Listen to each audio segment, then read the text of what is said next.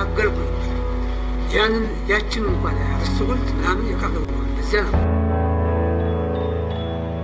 ይገሉኛል ግን ታሪክ ይወጣል ብሎ ተናግሯል። ይሄም ጊዜም ካንጎላ ይወጣል። አንድ ግብ ብቻ ነው ያለን ኢትዮጵያ አንድ መተባበሪያ ዓላማ ብቻ ነው ያለን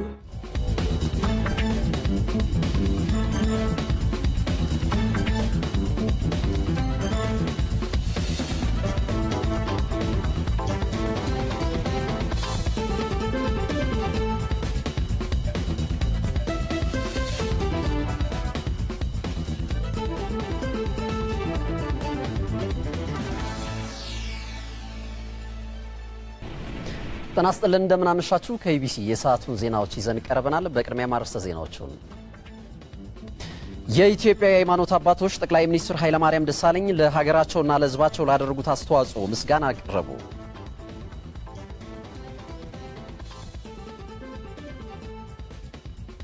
ኢትዮጵያና ሩሲያ በተለያዩ መስኮች የሚያደርጉትን ትብብር ለማጠናከር ከስምምነት ደረሱ።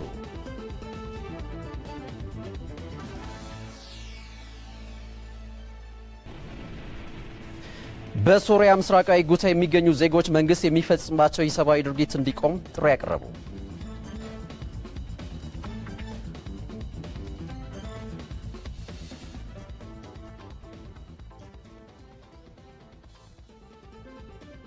ከዜናዎቹ ጋር አንተነህ ደምሰው ነኝ።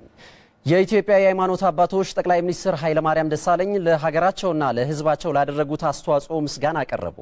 ስልጣን የሕዝብ ማገልገያ እንጂ የግል ጥቅም ማስጠበቂያ ያለመሆኑን ጠቅላይ ሚኒስትር ኃይለ ማርያም ደሳለኝ ተናግረዋል። አልጋነሽ ተካ የኢትዮጵያ የሃይማኖት አባቶች ከጠቅላይ ሚኒስትር ኃይለ ማርያም ደሳለኝ ጋር የተገናኙት ጠቅላይ ሚኒስትሩ ለሀገራቸውና ለሕዝባቸው ላደረጉት አስተዋጽኦ እውቅና ለመስጠት ነው። የተደረገላቸው ምስጋና በክብር የተቀበሉት ጠቅላይ ሚኒስትር ኃይለ ማርያም ደሳለኝም ይሄ ቀን እንዲመጣ ስርዓቱን ለመፍጠር ህይወታቸውን መስዋዕት ያደረጉትን ኢትዮጵያውያን አመስግነዋል። ብዙ ወጣቶች ህይወታቸውን ገብረዋል፣ አጥንታቸውንም ከስክሰዋል። እኔ ግን በሰላማዊ ሁኔታ ነው እየወጣሁ ያለሁት። የመጀመሪያ ክብር ሊሰጣቸው የሚገቡ ይሄንን ለማየት ያልታደሉ እነዚህ መስዋዕት የሆኑ ወጣቶቻችን ናቸው። ስለዚህ የመጀመሪያ በእናንተ ስም ክብር ልሰጣቸው እፈልጋለሁ። ስልጣን ህዝብን ማገልገያ መሳሪያ እንጂ የራስ ጥቅም ማስጠበቂያ አይደለም ያሉት ጠቅላይ ሚኒስትር ኃይለ ማርያም ደሳለኝ በቀጣይም ሀገራቸውንና ህዝባቸውን ማገልገላቸውን እንደሚቀጥሉ ነው የተናገሩት። ጠቅላይ ሚኒስትር ኃይለ ማርያም ደሳለኝ ኢትዮጵያ ሃይማኖቶችና እምነቶች በእኩል የሚስተናገዱባት ሀገር ለመሆኗ ኩራት እንደሚሰማቸውም ተናግረዋል። የኢትዮጵያ ሃይማኖቶችና እምነቶች በሙሉ በእኩልነት የሚስተናገዱባት ሀገር መሆኗ ደግሞ ትልቁ ውጤት ነው። ዲሞክራሲ የህልውና ጉዳይ መሆኑን የገለጹት ጠቅላይ ሚኒስትር ኃይለ ማርያም ደሳለኝ መንግስት ያን ለማረጋገጥ በሚሰራቸው ማሻሻያዎችና ብሔራዊ መግባባት በመፍጠር ሂደት ውስጥ የሃይማኖት ተቋማት የድርሻቸውን እንዲወጡ ጠይቀዋል። የኢትዮጵያ የሃይማኖት ተቋማት ጉባኤ ፕሬዝዳንት መጋቢ ዘሪሁን ደጉም የኢትዮጵያ የሃይማኖት ተቋማት ሀገራዊ መግባባትን ለመፍጠር እንደሚሰሩ አረጋግጠዋል። በወቅታዊ የሀገራችን ጉዳይ ላይ በተለይም ደግሞ ብሔራዊ መግባባት ባልተፈጠረባቸው ጉዳዮች ላይ የኢትዮጵያ ሃይማኖት ተቋማት ጉባኤ ያው የህዝቦች ህሊና በመሆን ብሔራዊ መግባባት እንዴት ይፈጠራል በሚለው ላይ የበኩላችንን ድርሻ ለመጫወት ከፍተኛ ፍላጎት አለን። የሩሲያው ፕሬዝዳንት ቭላዲሚር ፑቲን ለኢፌዴሪ ፕሬዝዳንት ዶክተር ሙላቱ ተሾመ የላኩትን መልእክት የውጭ ጉዳይ ሚኒስትሩ ሰርጌይ ላቭሮቭ በብሔራዊ ቤተ መንግስት በመገኘት አድርሰዋል። የውጭ ጉዳይ ሚኒስትሩ ከፕሬዝዳንት ዶክተር ሙላቱ ተሾመ ጋር በነበራቸው ቆይታም የሁለቱን ሀገራት ግንኙነት ወደ ላቀ ደረጃ ማሳደግ በሚያስችሉ ጉዳዮች ላይ ተወያይተዋል። ኢትዮጵያና ሩሲያ በኃይል አቅርቦት፣ በአቪዬሽን፣ ማዕድን ልማት፣ በግብርናና ቱሪዝም ዘርፎች በጋራ ለመስራትም ተስማምተዋል። በተመሳሳይ በኢትዮጵያ የሥራ ጉብኝት እያደረጉ ያሉት የሩሲያው የውጭ ጉዳይ ሚኒስትር ሰርጌይ ላቭሮቭን የኢፌዴሪ ጠቅላይ ሚኒስትር ኃይለ ማርያም ደሳለኝ በጽህፈት ቤታቸው ተቀብለው አነጋግረዋቸዋል። ሁለቱ ሀገራት በከፍተኛ የትምህርት ተቋማት ያላቸውን ትብብር ለማጠናከር የሚያግዙ ስራዎች መከናወን እንዳለባቸውም ተወያይተዋል። በኢንቨስትመንት ዘርፍ ያለው የሀገራቱ ትብብር ዝቅተኛ በመሆኑ ጠቅላይ ሚኒስትር ኃይለ ማርያም ደሳለኝ ሩሲያውያን ባለሀብቶች በኢትዮጵያ ባለው ምቹ ሁኔታ እንዲጠቀሙ ጥሪ አቅርበዋል።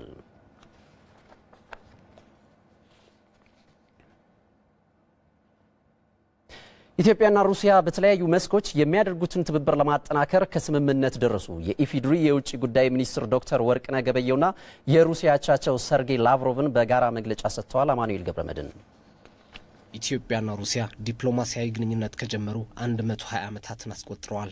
ሀገራቱ የቆየና ታሪካዊ ግንኙነት ቢኖራቸውም ከሚያደርጉት ትብብር ውጤታማነት አንጻር በቂ አለመሆኑ ይነገራል። የወቅቱ የሩሲያው የውጭ ጉዳይ ሚኒስትር ሰርጌይ ላቭሮቭ ጉብኝትም ታዲያ ይህንን ግንኙነት ወደ ተሻለ ምዕራፍ ያሸጋግረዋል ተብሎ ይጠበቃል።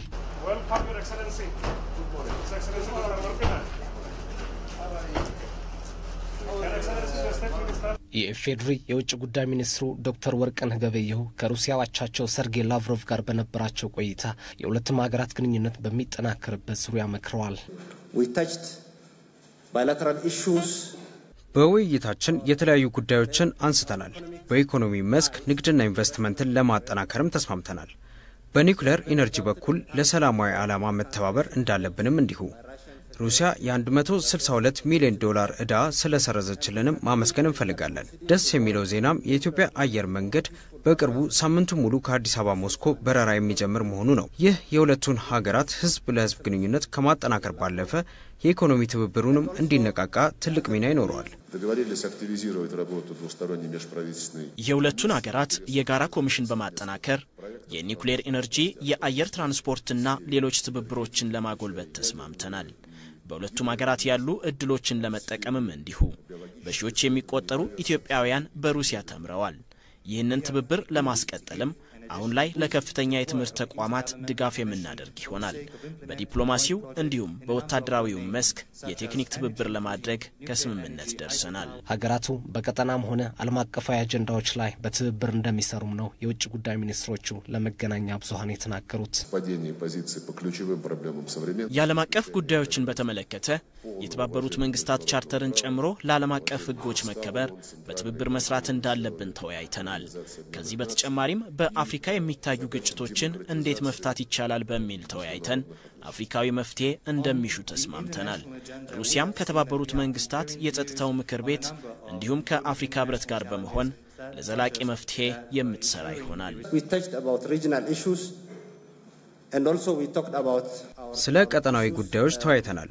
ሩሲያ የሀገራትን ሉዓላዊነት በማክበር ድጋፍ የምታደርግ እንደመሆኗ በጋራ ለመስራት ተስማምተናል።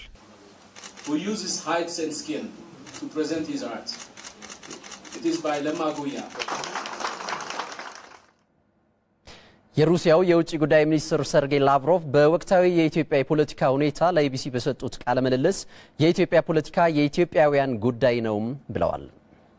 The current political situation in Ethiopia is the business of Ethiopian people. የወቅቱ የኢትዮጵያ የፖለቲካ ሁኔታ የኢትዮጵያውያን ጉዳይ ነው። የህገ መንግስትና ህጎችም ጭምር ነው። ማንኛውም አይነት ጣልቃ ገብነት ሊኖር አይገባም። ኢትዮጵያውያንም ይህንን መፍቀድ የለባቸውም። ሩሲያ ይህንን ታከብራለች። The visit was wonderful, excellent. የኢፌዴሪ የውጭ ጉዳይ ሚኒስትር ዶክተር ወርቅነህ ገበየሁ ሳምንቱ ኢትዮጵያ የተባበሩት አረብ ኤሚሬቶች የአሜሪካና ሩሲያ የውጭ ጉዳይ ሚኒስትሮች የተቀበለችበት ስኬታማ የዲፕሎማሲ ሳምንት ነበር ብለዋል። ሚኒስትሩ ለመገናኛ ብዙሃን በሰጡት መግለጫ ኢትዮጵያ በዲፕሎማሲ መስክ የበርካታ ሀገራትን ሀሳብ መያዝ የቻለች ሀገር መሆኗን የሚያሳይ ነው ብለዋል። ከዩናይትድ አረብ ኤሚሬት ወይም ከኤሚሬት ጋር ኢኮኖሚክ ግንኙነታችንን ለማጠናከር ከዚህ በፊት ተይዘው የነበሩ ጉዳዮችን የበለጠ ያጠናከርንበት የኢኮኖሚና የፋይናንስ ብድርና እርዳታ የተገኘበት በበርበራ ወደብ ላይ ከዚህ በፊት የተፈራረምነው ስምምነት የበለጠ አጠናክረን 19% ድርሻችንን ከዩኤ ጋር የሶማሊያን ሉዓላዊነት በማይነካ ሁኔታ ዋናው ወደባችን ጅቡቲ መሆኑን በማይነካ ሁኔታ ወደፊት ተስማምተን በተሻለ ሁኔታ እንደምንቀጥል የተስማማንበት ነው። ሬክስ ቲለርሰን እዚህ አዲስ አበባ ነበሩ። በዋናነት የተነጋገርነው በስላካይ ሁኔታ ስለ ዓለም አቀፍ ጉዳዮች ከዚህ በፊት በርካታ አብረን የምንሰራቸው የጋራ ትስስሮችንና ትብብሮችን አጠናክረን የምንሄድበት ሁኔታ ላይ ተነጋግረናል። ራሻዎች ለኢትዮጵያ ባድዋ ጦርነት ጭምር ከኢትዮጵያውያን ጎን የተሰለፉ ናቸው። በኢትዮጵያ ብሔራዊ ጥቅም ላይ በኢትዮጵያ ብሔራዊ አንድነት ላይ ሁሌ ኮንትሪቢዩት ያደረጉ እየተባበሩ አብረው ሲሰሩ የመጣ ፌደሬሽን ነው። ሶቪየት ህብረት በሚባለው ጊዜ አሁን ራሻ ፌደሬሽን በሚባለው ይሄን ግንኙነት የበለጠ የማጠናከር ነው። መላው ህዝብ የየአካባቢውን ሰላም በመጠበቅ የሚጫወተውን ሚና አጠናክሮ እንዲቀጥል መንግስት ጥሪ ያቀረበ። የኢፌድሪ የመንግስት ኮሚኒኬሽን ጉዳዮች ጽህፈት ቤት በውስጣዊ ጥንካሬያችን ዘላቂ ሰላምን በማረጋገጥ ዲፕሎማሲያዊ ስኬቶቻችንን እናስቀጥል በሚል መሪ ሐሳብ በላከው ሳምንታዊ የአቋም መግለጫ ውስጣዊ ጥንካሬን ለማጎልበት በቅድሚያ የቅራኔ ምንጭ ሊሆኑ የሚችሉ የልማትና የዲሞክራሲ እንዲሁም የመልካም አስተዳደር ችግሮችን ለማስወገድ መንግስትና ህዝብ በጋራ ሲሰሩ በመቆየታቸው ተከታታይ ሀገራዊ እድገት መመዝገቡን አብራርቷል። በዚህ ምክንያት ጊዜያዊ ያለመረጋጋት ችግሮች ቢኖሩም ላለፉት ዓመታት ለሀገራችን ህልውና እድገት ብልጽግና መሰረታዊ ጉዳይ የሆነው ሰላም ባስተማማኝ መልኩ ሰፍኖ ቆይቷልም ነው ያለው። ሀገሪቱ ላስገኘቻቸው ድሎች እውቅና ከሰጣት ዓለም አቀፉ ማህበረሰብ ጋር እየገነባች ያለው ግንኙነትም የአሁኑ ትውልድ እየሰራ ባለው ተጨባጭ ገድል ላይ የተመሰረተ መሆኑን የጠቀሰው መግለጫው ይህም ዛሬ ኢትዮጵያ በበለጸጉ ሀገራት የምትፈልገው እንደ ቀድሞ ዘመን በእርዳታ ሰጭነትና ተቀባይነት ስሜት ሳይሆን አገራዊና ዓለም አቀፋዊ ጉዳዮችን በአጋርነት ለመፈጸም እንዲሆን ማስቻሉን ነው የገለጸው። እናም ኢትዮጵያ በተለያዩ ተግባራት ለህዝቦች ሰላም ልማትና ብልጽግና መረጋጋት በዓለም አቀፍ መድረኮች ላይ ዋነኛ ተዋናይ እስከመሆን ልትደርስ የቻለችው በቅድሚያ የራሷን ሰላም ለማረጋገጥና በተገኘው ሰላም አማካኝነት ለእድገትና ብልጽግና አተኩራ በመስራቷ በመሆኑ አሁንም መላው ህዝብ የአካባቢውን ሰላም በመጠበቅ የሚጫወተውን ሚና አጠናክሮ እንዲቀጥል ጥሪ አቅርበዋል።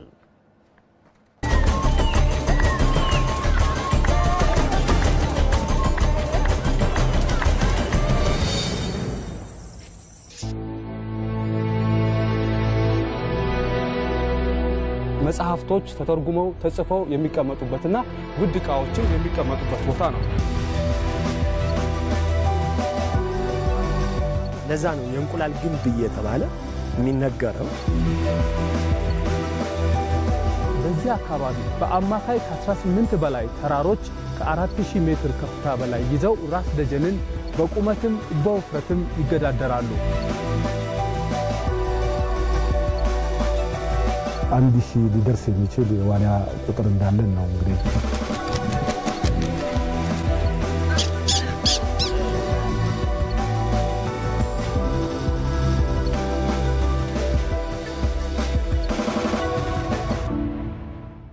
ከኢቢሲ ዜናዎቻችን ቀጥለዋል።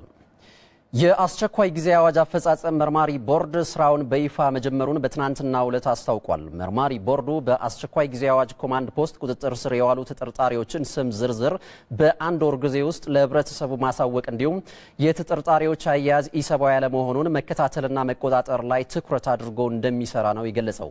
በቀኑ የዜና ወጃችን ላይ የቦርዱ ሰብሳቢ አቶ ታደሰ ወርዶፋ እዚህ ስቱዲዮ ተገኝተው ተጨማሪ ማብራሪያ ሰጥተውናል። አብረን እንከታተል። ተልኮ ሰፊ ነው። ህገ መንግስታዊ ተልኮ ነው። የዜጎችን ሰብአዊ መብት እንዳይጣስ የመከላከል ተፈጽሞም ከተገኘ እርምጃ እንዲወሰድ የማድረግ ማስተካከያ እንዲደረግ የማድረግ ነው። ከዚህ አኳያ ትኩረት ሰጥተን እየሰራን ነው።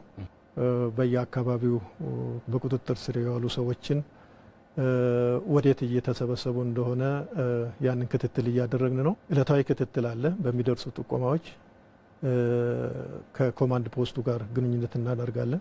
ከዚህ አካባቢ የዚህ አይነት ጥቆማዎች መጥቷል።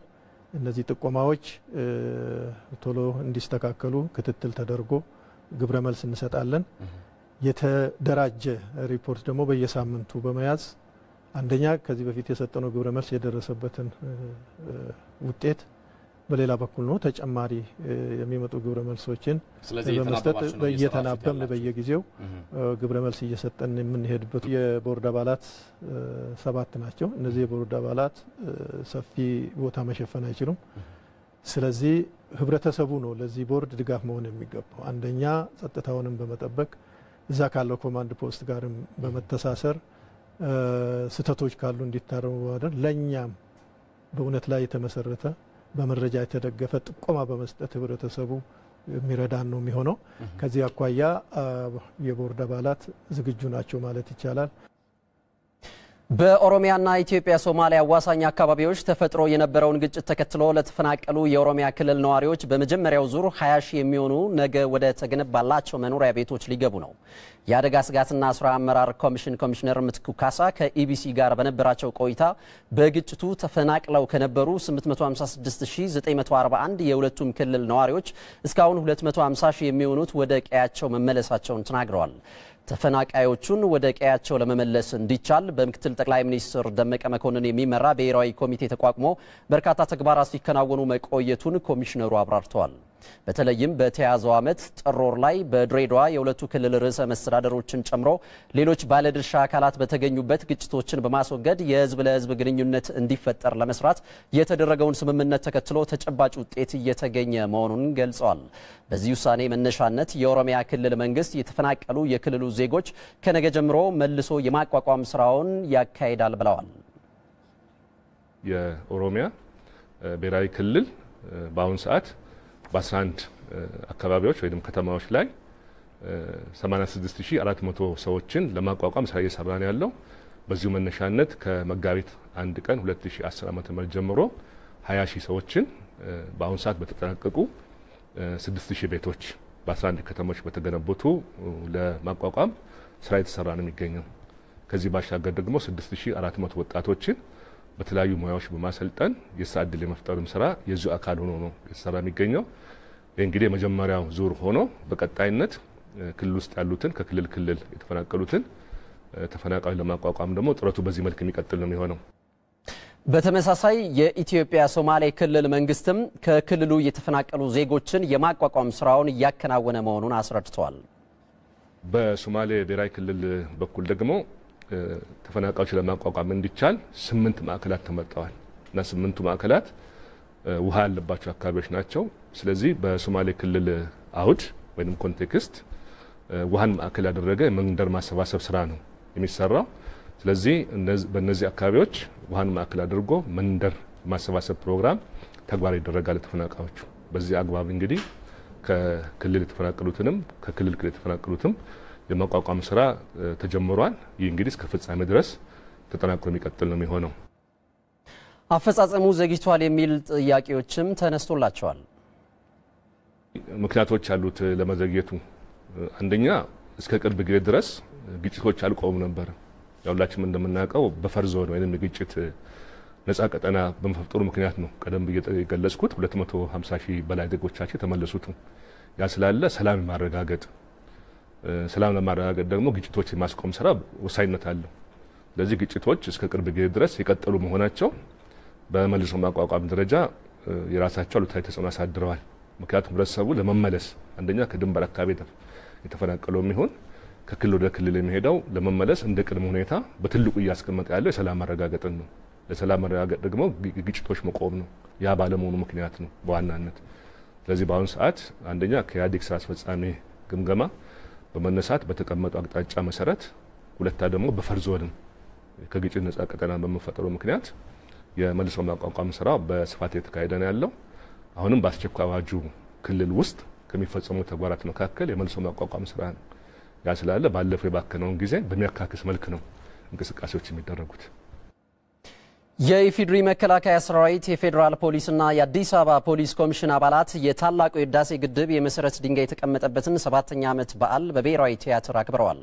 የጸጥታ አካላቱ ግድቡን በገንዘብ በመደገፍና ደህንነቱን በመጠበቅ እያደረጉት ያሉትን አስተዋጽኦ ይበልጥ ማጠናከር አለባቸውም ተብሏል። ሙሉጌታ ተስፋዬ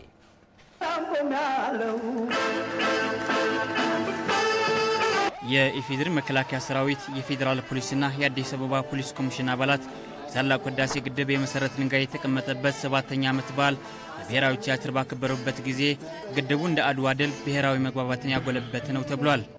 አዎ በተራችን ለትውልድ የሚተርፍ አንገት ያስደፋልን ድህነት የሚቀርፍ ስራ ስንሰራ በህዳሴው ግድብ ስናኖር አሻራ በዛለኛ ደዋ። በበዓሉ የታላቁ ህዳሴ ግድብ በቀጠናው የሰላም ምንጭ በተፋሰሱ ሀገራት መካከል ዘርፈ ብዙ ትብብርን የሚፈጥርና የጸጥታ አካሉ እስከ ህይወት መስዋዕትነት በመክፈል የሚጠብቀው የዚህ ትውልድ ጉልህ አሻራ ስለመሆኑ በግድቡ ዙሪያ ባጠነጠኑ ጽሑፎች ተገልጿል። የከባቢ ሀገሮችና ህዝቦችን በመሰረተ ልማት የሚያስተሳስርና ወደ ኢኮኖሚ ወደ የሚያደርስ የሚያንደራድር በመሆኑ ጠቀሜታው ከዚህ አኳያ እጅግ ከፍተኛ ነው። በመሆኑም ለከባቢው ሰላም ግዙፍ አስተዋጽኦ ያለው ነው።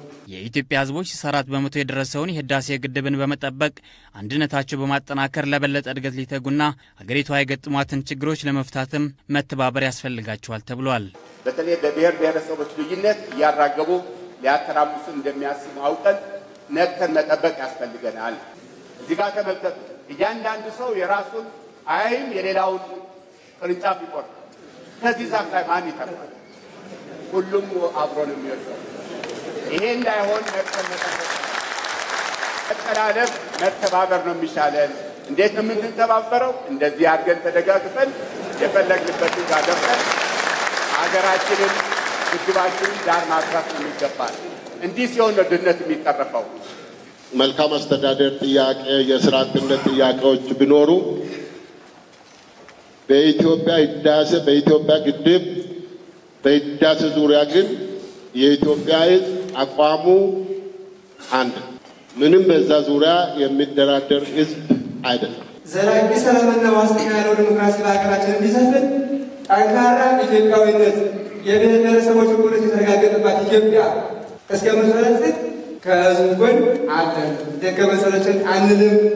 የመከላከያ ሰራዊት አባላትና ሲቪል ሰራተኞች ከ810 ሚሊዮን ብር በላይ፣ የፌዴራል ፖሊስ አባላት 220 ሚሊዮን ብር፣ የአዲስ አበባ ፖሊስ ኮሚሽን አባላት ደግሞ 89 ሚሊዮን ብር በቦንድና በስጦታ መልክ ለግድቡ ግንባታ ማበረከታቸውና ይህም አጠናክረው ሊያስቀጥሉት እንደሚገባም ተገልጿል።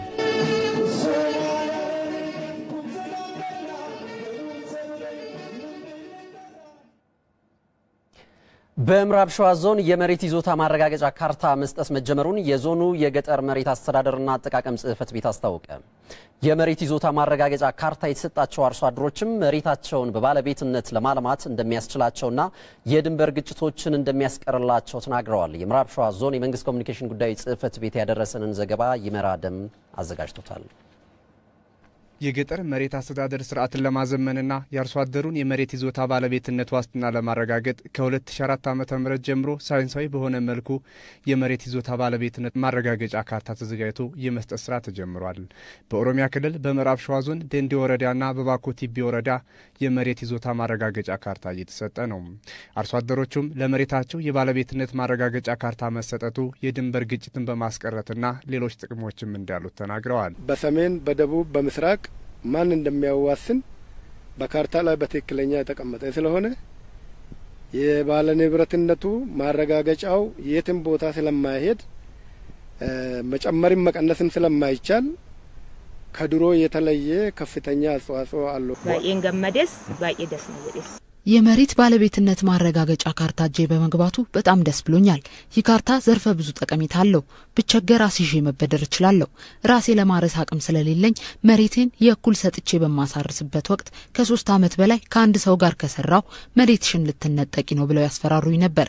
አሁን ግን በዘመናዊ መልኩ መሬቴ ተሰፍሮ የባለቤትነት ማረጋገጫ ስለተሰጠኝ ዋስትናን አግኝቻለሁ። በምዕራብ ሸዋ ዞን ከሚገኘው ከ1.4 ሚሊዮን ሄክታር የገጠር መሬት ውስጥ ከ456 ሄክታር መሬት በላይ ህጋዊ የይዞታ ካርታ በማዘጋጀት ለአርሶ አደሩ በመሰጠት ላይ ነው ያሉት የዞኑ የገጠር መሬት አስተዳደርና አጠቃቀም ጽሕፈት ቤት ኃላፊ፣ በዞኑ በሌሎች አካባቢዎችም ለማዳረስ በትኩረት እየተሰራ ነው ብለዋል። ሰፈርቲ መርሳ ለመፋ አመግግፍ ማጅሩ ከነግዱ ገራገርቴ እንጅሩ በመጀመሪያው ዙር የመሬት ሰፈራና በዚህ በሁለተኛው ዙር መሃል ያለው ልዩነት በዋነኝነት የቴክኖሎጂ አጠቃቀማችን ነው።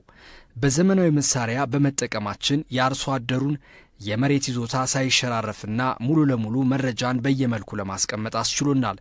አርሶ አደሩ የመሬት ይዞታ ማረጋገጫ በማግኘቱም መሬቱን በእንክብካቤና በባለቤትነት መንፈስ እንዲያለማው ያደርጋል። ሌላኛው ጉዳይ ካርታ ሲዘጋጅ የባልና ሚስት ፎቶ በግራና በቀኝ የሚቀመጥ ስለሆነ ሴቶች ከባላቸው እኩል ባለመብት እንዲሆኑም አድርጓል። ለኤሌክትሪክ ተደራሽነት ፕሮግራም የሚውል የ10.2 ቢሊዮን ብር የብድር ስምምነት በኢትዮጵያ መንግስትና በዓለም ባንክ መካከል ተፈረመ። የብድር ስምምነቱን የፈረሙት የገንዘብና ኢኮኖሚ ትብብር ሚኒስትሩ ዶክተር አብርሃም ተከስና በኢትዮጵያ የዓለም ባንክ ዳይሬክተር ካሮሊን ተርክ ናቸው። የፕሮግራሙ ዓላማ የኤሌክትሪክ ኃይል አገልግሎት ለህብረተሰቡ ያለው ተደራሽነት እንዲጨምርና የኤሌክትሪክ ኃይል አገልግሎት እንዲሁም የውሃ መስኖ ኤሌክትሪክ ሚኒስቴር ፕሮግራሙን ለማስፈጸም ያላቸውን እቅድና አፈጻጸም አቅም እንዲጎለብት ለማድረግ ነው። የገንዘብና ኢኮኖሚ ትብብር ሚኒስትሩ ዶክተር አብርሃም ተከስተ ስምምነቱ ኢትዮጵያ ኤሌክትሪክ ተደራሽነትን ለማስፋፋት ለምታደርገው ስራ ትልቅ አቅምን የሚፈጥር ነው ብለዋል። ዘገባውን ያደረሰን የገንዘብና ኢኮኖሚ ትብብር ሚኒስቴር የህዝብ ግንኙነትና ኢንፎርሜሽን ዳይሬክቶሬት ነው።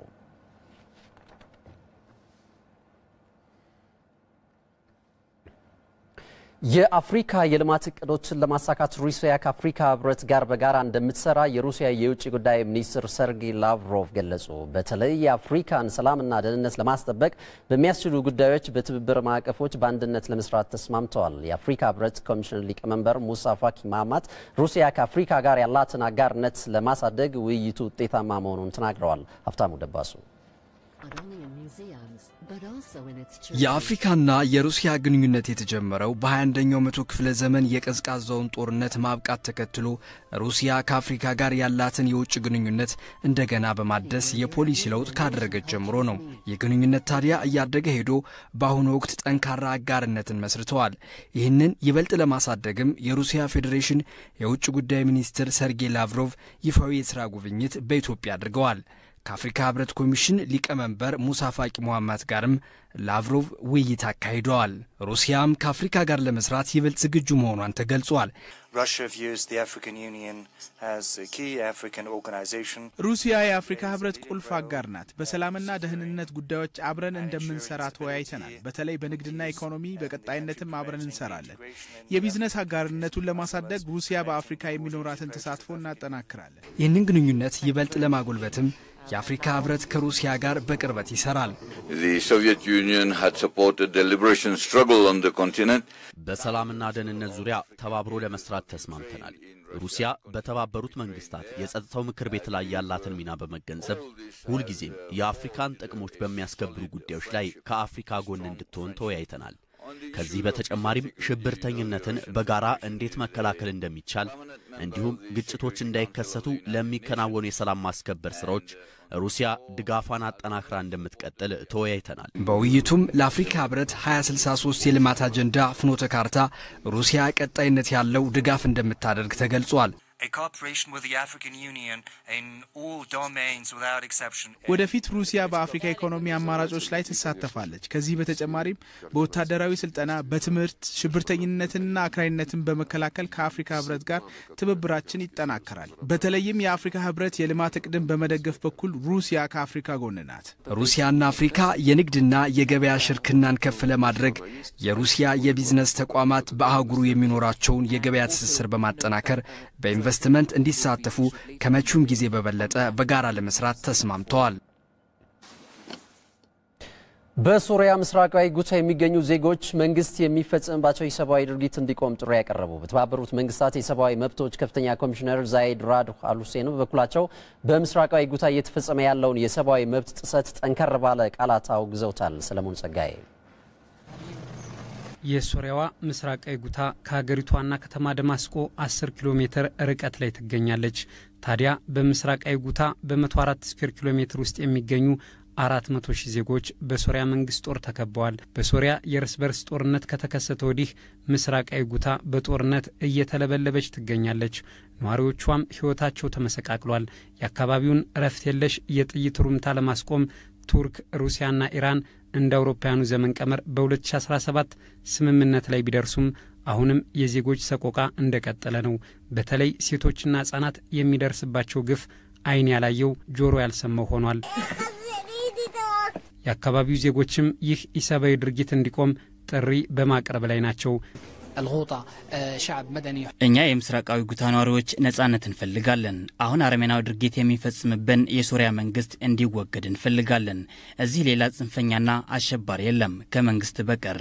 በተባበሩት መንግስታት የሰብአዊ መብቶች ከፍተኛ ኮሚሽነር ዛይድ ራድ አልሁሴን በምስራቃዊ ጉታ እየተፈጸመ ያለውን ኢሰብአዊ ድርጊት አውግዘውታል።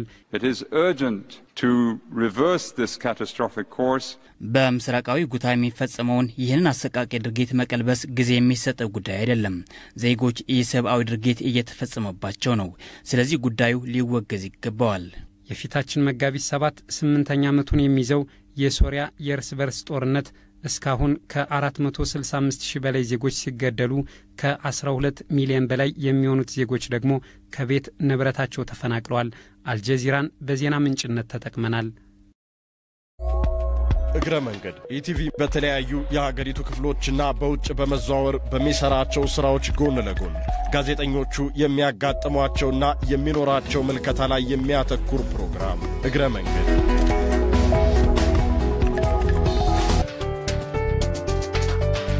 የአባይ ዘመን ታላቁ የኢትዮጵያ ህዳሴ ግድብና የሀገሪቱ የተፋሰስ ሀብቶች ላይ የሚያተኩር ሳምንታዊ ፕሮግራም የአባይ ዘመን።